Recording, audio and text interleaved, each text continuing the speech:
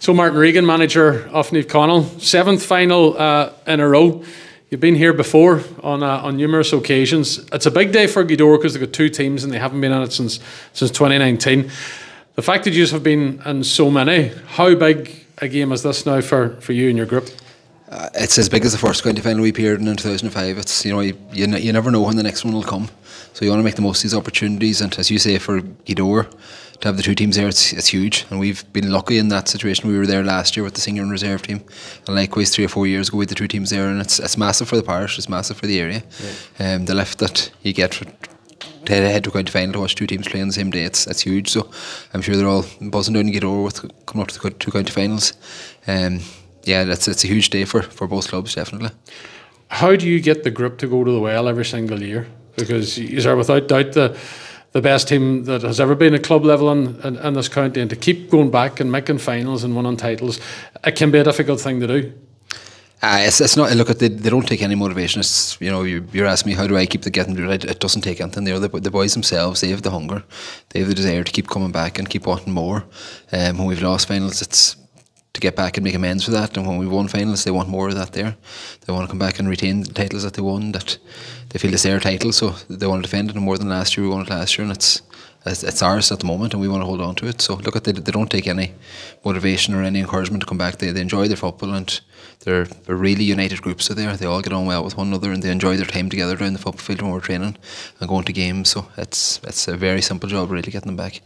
There was a couple of spanners thrown at you during the campaign. You were 7 down against St Eunan's and 6 down against Glenswilly, 4 down to the break against Kilcar. So there was real questions asked of the group during the campaign. So there was, but they answered them very impressively with stunning second half performances. Yeah, there has, and I suppose last week was a bit of a role reversal in that we started, well, maybe the first few minutes aside, we were poor in the first few minutes, but then we had a very good first half the last day.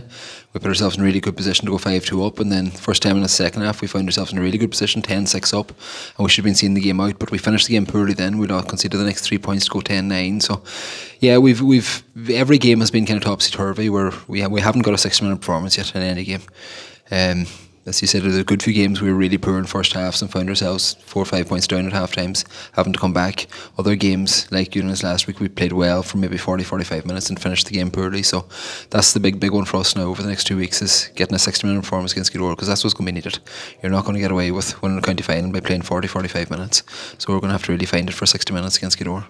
Even though you are the raging hot favourites for this game, you don't pay any attention to tags. But as I said to Oran, do you feel that there's maybe a target on your back, given the history between these 2 clubs and what you have been through previously, particularly in the trilogy in 2019, where you put a stop to what some were expecting to be the team that would maybe dominate Donegal football in the years during that period, but it was flipped around with that result that you just pulled off? Yeah, definitely. Look, there's a target whenever a team wins the championship on any given year. The target is on there back the following year, and we've been the exact same with last year. We would have been looking at Eunice last year. Eunice won the championship 2 years ago, and they were the team we were looking at last year then as to what do we have to do to take them down. And it's no different to this year. We won the championship last year, and teams would have been watching us all year and trying to get to the level that we're getting to. So of course there's a target on our back, and definitely Gweedore, and we knocked Gweedore out in the semi-final last year in a really tough battle.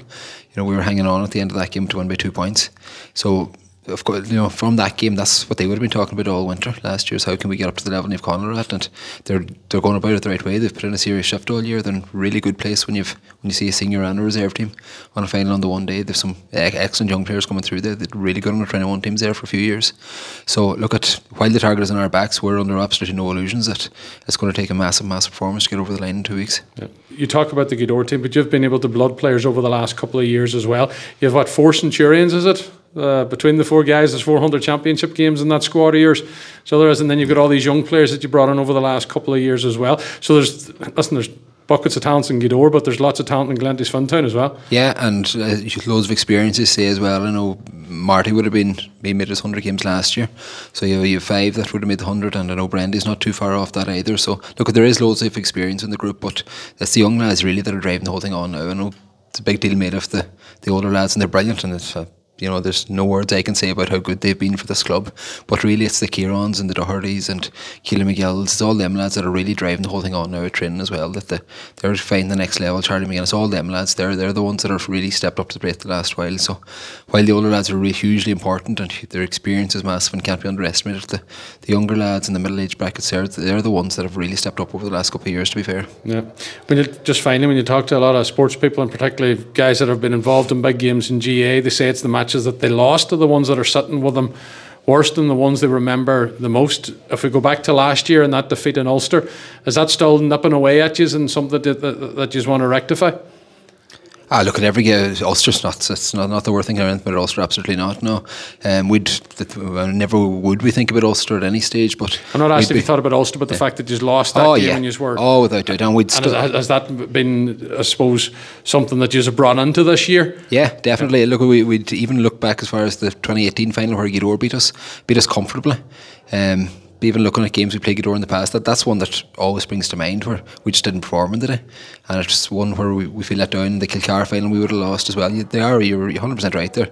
The finals you lose, you'll remember them more than the ones you win, without doubt, and you'll always have regrets over them finals rather than the ones you win, definitely. So it's no different to the Carrigan game. Of course, you'd be thinking about what could you done differently to win the game and things like that. But no, look at our focuses has since the final whistle went last Sunday, straight away our focus turned to Gidor and the county final, and that's all we'll be thinking about now for these 2 weeks. Okay, listen, Martin, many thanks for talking to us. I wish you the best luck in the final. No problem.